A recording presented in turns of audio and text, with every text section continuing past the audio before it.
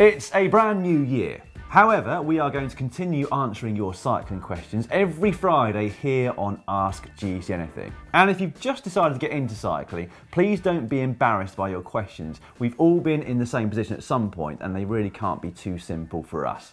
In fact, it's got pretty better for us, isn't it, if they're quite simple? Yeah, the simpler the better, really. But, well, to leave your questions, you can do so in the comment section below this video or on most social media platforms using the hashtag Talkback. So, without further ado, we have this question from regular contributor / commenter Michael McDermott, who asks, hello again, I was wondering how best to interpret the ride data from my Garmin in order to track improvements and progress. What do coaches look at? Hashtag Talkback. Well, that is a really good question, Mark, because there are so many data fields to look at. It can actually be a little bit confusing after your ride to know exactly what you kind of need, but fortunately, there is software out there such as Training Peaks, which allows you to make that kind of process as complicated or as simple as you want. Yeah, as you said, things have got ever more complicated in terms of the amount of data fields that you can look at and analyse post-ride.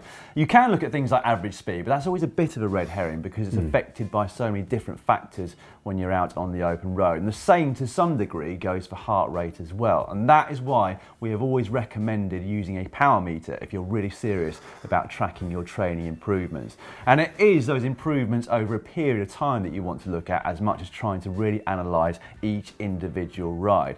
So if you have got a power meter and your aim is to improve your sprint, for example, you want to see that over time your power over shorter durations of less than 30 seconds is improving. If it's short climbs you want to improve at, maybe 1 to 5 minutes in duration, see that graph going upwards. And if you want to improve your general fitness or time trialing or climbing over mountains, it's your longer term power that you want to see improving, so anything over 30 minutes in duration.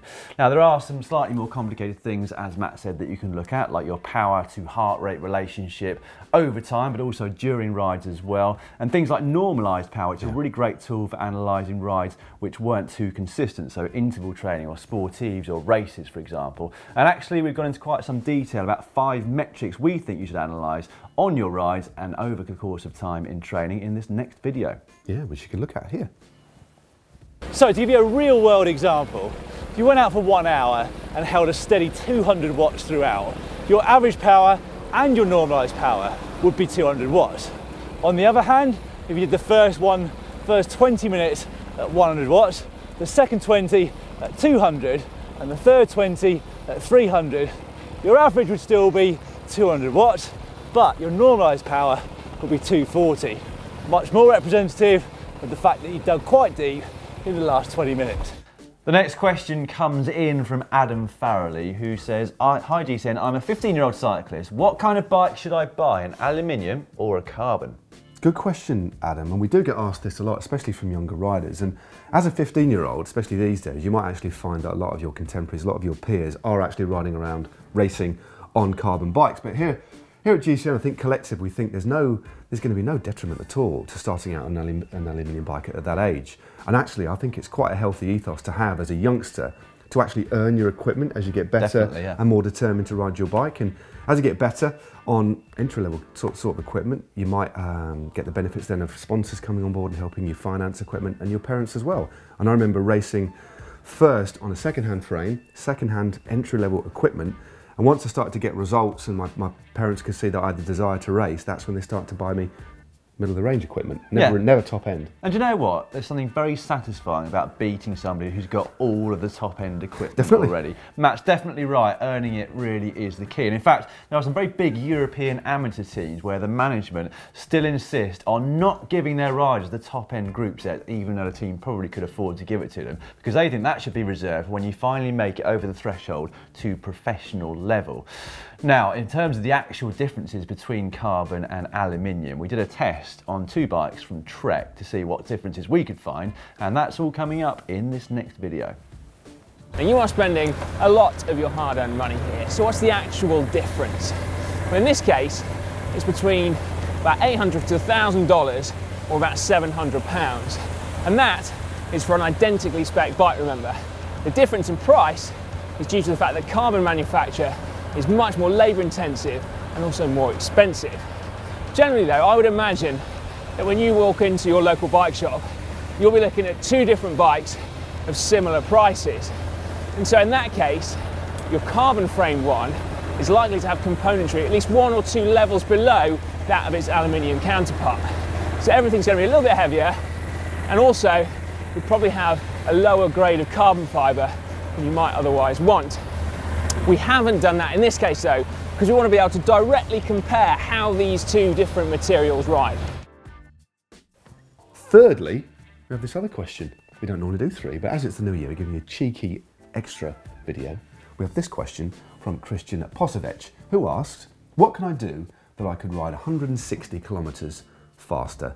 A lot of people ask that question as well. Yeah, we all want to go faster, don't we? And there are a lot of things that you can look into to improve your average speed out on a ride, no matter what the distance really. First and foremost is always in getting fitter, basically, improving your power over a certain duration. But there are a whole host of other things that you can look into at the same time. Yeah, there certainly are. I think fundamentally getting more aero will see you increase your average speed for the same power. Losing a little bit of weight will certainly see you go faster and be far more efficient up long drags and climbs, of course. And also, it's definitely worth working on your technical stuff. So cornering and descending, all of those things will help improve your average speed.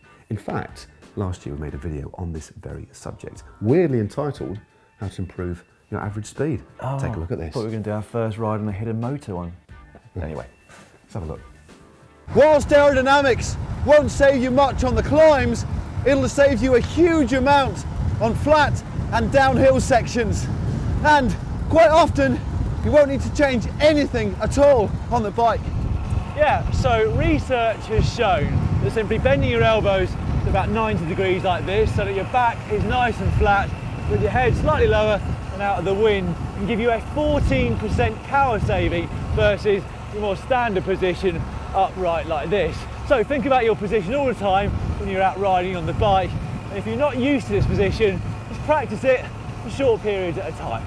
You know what's coming next? It's the filling of this show. It's the rapid fire round. Yeah. Cheese and pickle. Should we try and do it quickly in 2017? Yeah, let's do it. Let's start off with a question from Swedish House FIFA. Has any GCN presenter raced on the track? Richardson, no. Tom Last, no. Me, no. Yes. One in Track League, 1988, and Herne Hill as well. Right, next question. Daza Lou, saddlebag or bottle cage storage? This is a controversial one because people underneath that comment quoted rule number 29, which stipulates something about no saddlebags. However, you'll see loads of pros out training with a saddlebag. It's just so convenient. Actually, I like saddlebags. I don't think they look bad at all. We're fortunate enough to have a couple of bikes, and on the bikes with 2 bottle cages, I have my kit in a cut-off bottle and not under the saddle. And in my bikes with a single bottle cage, I have it under the saddle, so I do both. Well, because we don't ride as far as we used to, do we? That's what we said. So normally I would have liked to have 2 bottles in at all times. Next up, we've got this question from Gregor Durkov, who asked, can you tell what I can do before races to lower my stress levels? Because when the race starts, I always have to take a dump and I can't help myself. It's been a problem for the last season. I can tell you one thing, Gregor, you, my friend, are not alone. No, I think more you have to be prepared for the dump, don't you? Because it's kind of inevitable. Yeah. Pros in their buses behind the blacked out windows will be constantly going to and from the toilet on their team buses before the start of a race. It basically shows that you're motivated and up for the race, and actually you've probably got more to worry about if you don't need the toilet. One handy tip though, if you're going to a sportive or a race, because of the amount of people in the same position, always carry some spare toilet roll with you. Top tip. Good advice, Stevens.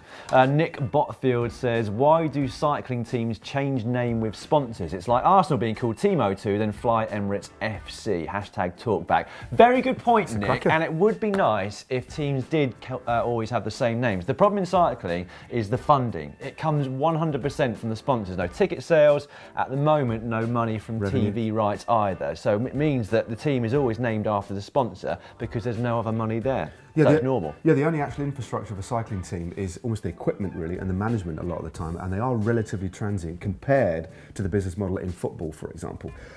Last question is from Dathy O'Treathy. Sorry if we've got that wrong, we probably have. Definitely have. Another good question. Hello, what should you do if you get chased by a farmer's dog when out for a cycle? You got chased by a dog late last year, didn't you? I did. Locally. I did, locally, yeah. What was your tactic? Hey mate, right then, I'm off to see mummy. What? Cheerio. Are you serious, mate? Is that's, wow.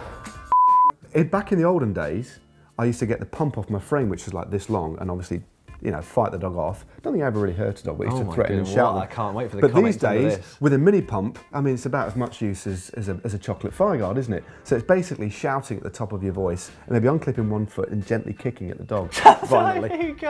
All right, well, I would personally just try and up my speed and hope that I've got more speed than a dog, and you know, rather than trying to hurt the animal. It's a good, if you do know a dodgy local dog, it's a good idea if you can do some sprint training to get right where the dog is. When it starts attacking you, that's when you start your interval.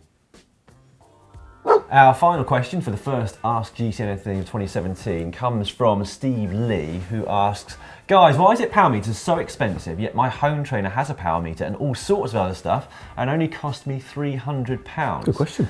Well, to answer your question, Steve, there is quite a lot of technology which goes into on-the-bike power meters. Admittedly, not quite as much technology as goes into your average smartphone, but they're not produced on anywhere the same scale or volume as a smartphone, hence why they're not able to bring the price down quite as much, although they are coming down in price gradually over the years. And my guess is that your home trainer, which costs you £300, is probably guesstimating your power as opposed to giving you an accurate number through the current resistance combined with the speed at which you are riding. Now, there are smart trainers which do give you a very accurate power measurement using either accelerometers or strain gauges, but you are going to have to spend a bit more than £300 to get one of those. You certainly are. And actually, we've got a video on this very subject, how to get set up for indoor training. What equipment do you need? This is the easiest and cheapest way of riding indoors. Generally called a turbo trainer, this one is a bit of a classic, and it works by raising your back wheel off the ground, and resistance is applied to the back wheel just down here by this fan and flywheel, meaning you can go as hard as you can, as fast as you can, within the comfort of your own home. Now, the faster the back wheel goes, the greater the resistance. Now, we do feel we should mention at this point actually, a lot of people worry that they're going to be damaging the frame of their bike by using a turbo trainer, particularly a delicate carbon frame. Except that you won't. That's actually not true. We spoke to a number of manufacturers and they all said that if you set up your turbo correctly, then your bike frame is going to be fine. Thanks as ever for all of your questions. We love reading through. Please do keep them coming in the comment section below this video, of course, and using the hashtag TalkBack on social media.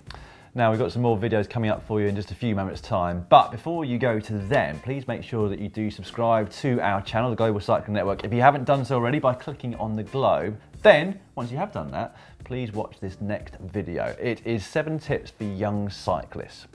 And, referring back to our point about track riding, how about clicking on this video here? GCN does the Olympic Velodrome with Sir Chris Hoy. Oh yeah, we have been on the track. I know. I have raced on the track. I know, yeah. Well, kind of racing, I wasn't lost. it? And don't forget to like and share as well.